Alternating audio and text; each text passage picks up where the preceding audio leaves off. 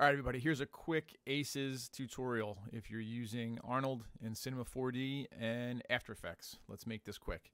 If I pull up my IPR window here, everything looks, exactly how it should. I haven't changed anything. Everything's set to the default right now. So you're looking through your ACES color space for your view. That's all well and good.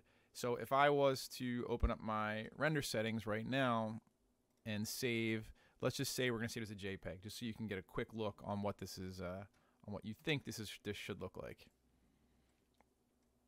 All right, so this is just going to kick out a JPEG based on what the IPR looks like. All right, so you're getting a lot of color, a lot of saturation, a lot of contrast.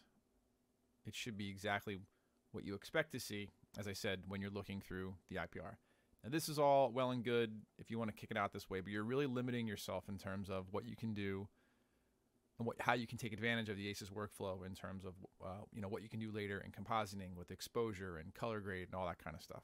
So this is saved. Now let's do it a different way. Let's go in and let's go down to Arnold and we'll go to Color Manager. This is the default right now. I haven't changed anything. It's setting up to use the ACES workflow, which is great. You're looking through the ACES SDR for your color transform in the viewer. But if you look here, it says bake that into the file. So you're baking the color transform. You're baking the color adjustment into the file, which means you can't take it off later in compositing to take full advantage of ACES. So all you need to do is uncheck this box. There you go. Uncheck that. Go back to save. And this time we'll save it as an EXR file, which is going to automatically go to 32 bits. I didn't try a 16-bit yet, but for your beauty passes, for your RGB, it's usually fine to go to 16-bit. You want to save your utility passes and stuff like that, as 32, but I'm going to keep it at 32. I'll try it at 16 some point, and that's probably going to be on a per project, possibly even a per shot basis. We'll come back to that another time. So I'm just going to call this baked, or actually Arnold not baked. I think I already saved one of these like that, so yeah, we'll just go over top of it. So even as that's rendering there, I hope you can see there's a lot less contrast. The color is more muted, and that's fine because you don't have the color transform baked into this, which is exactly what we want. So flipping over to After Effects, let's bring in those two files. We'll bring in the baked JPEG and the not baked EXR. I'm going to drag the EXR into a new comp. Make sure that my display management is all set properly. 32, sRGB, linearize. Yep. Okay, now let's put the JPEG on top.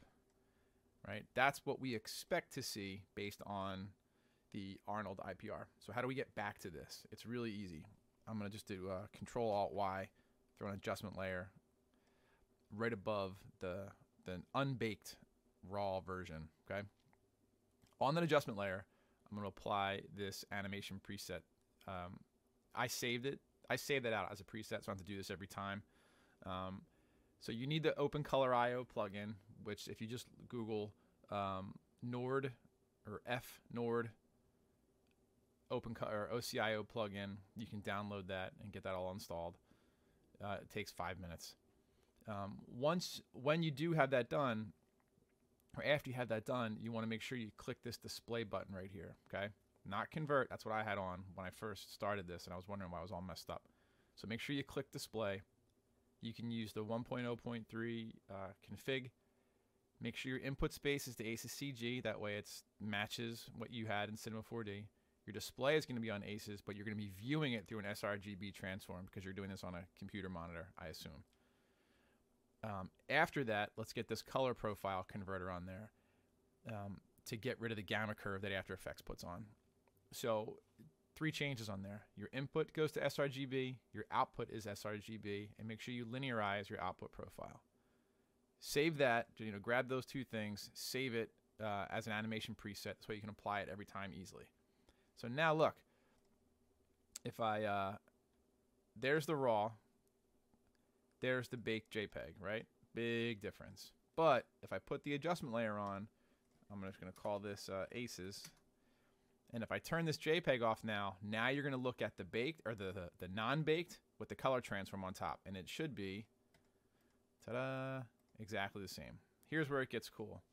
If I was to go take an exposure node, I'm sorry, an exposure adjustment, I'm still in Nuke in my head, and I throw that on top of the JPEG and I stop down like 5 stops, this turns into just like a gray mess. It kills the intensity of the light. It really kills the fall off of the light. You're starting to get some banding. It's nothing good, right?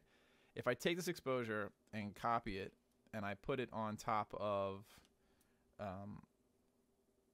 the raw, I should do that on adjustment layer, but whatever. If I turn that off now, see that? Look at that. It's the same exact exposure. Just stop down. You know, you're stopping down 5 stops. But what a difference. This is with the ACES workflow. You can still see there's that hotspot. It's really nice fall off. It's not turning into just like a gray mess. It feels like you're actually just stopping down a lens, as opposed to, you know, doing it on a JPEG where it just looks like you took this gray solid and stuck it on top. It's kind of a mess. So there you go. I mean, I don't know what more proof you need than those 2 images right there to see why, you know, working in ACES workflow with EXR files, with floating, you know, with floating point imagery, it's just so less limiting, you know. There's probably a more eloquent way I could have said that, but whatever. All right, there you go. ACES in Arnold, C4D, and After Effects.